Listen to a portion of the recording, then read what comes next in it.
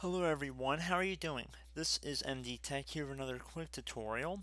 In today's video, I'm going to show you guys how to hopefully resolve the Windows 10 error code 0xc0000034.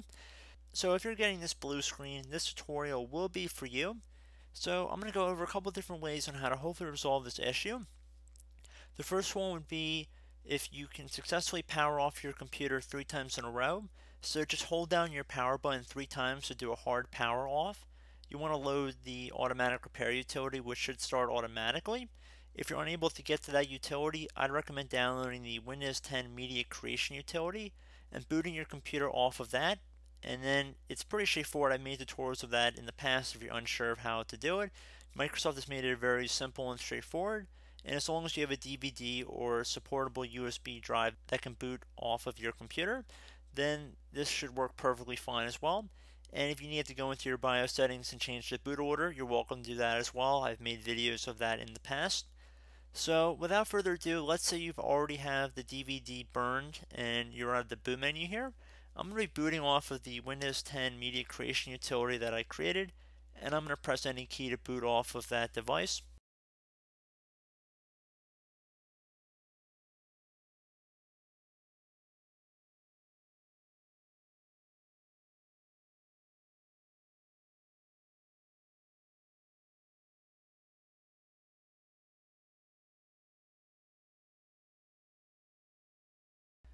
Okay, so for Windows Setup here, you want to left click on the Next button. And now for Windows Setup, instead of clicking on Install Now, you want to left click on this Repair Your Computer option right here. Underneath Choose an Option, left click on the Troubleshoot tile. And now you want to select the Startup Repair, which should fix problems to keep Windows from loading. So left click on that. Choose the target operating system. I'm going to choose Windows 10 there. And just be patient, this will take a couple minutes to run.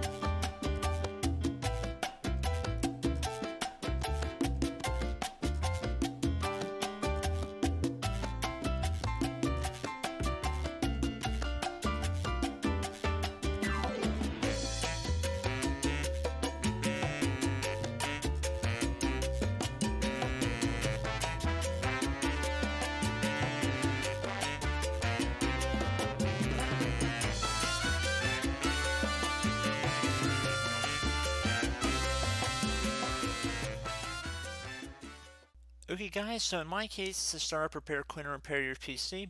Hopefully in your case it will be able to and the computer would restart. If it's not, I would recommend clicking on this advanced options button again. Go back in the troubleshoot area to reset your PC or see advanced options.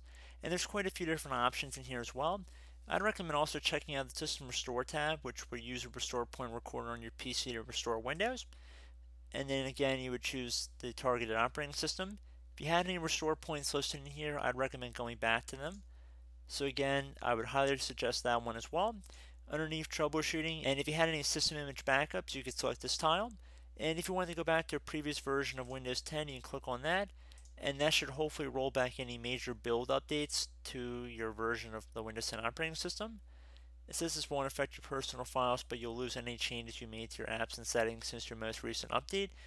At this point, I recommend going back to your previous version, and hopefully that would resolve your problem as well.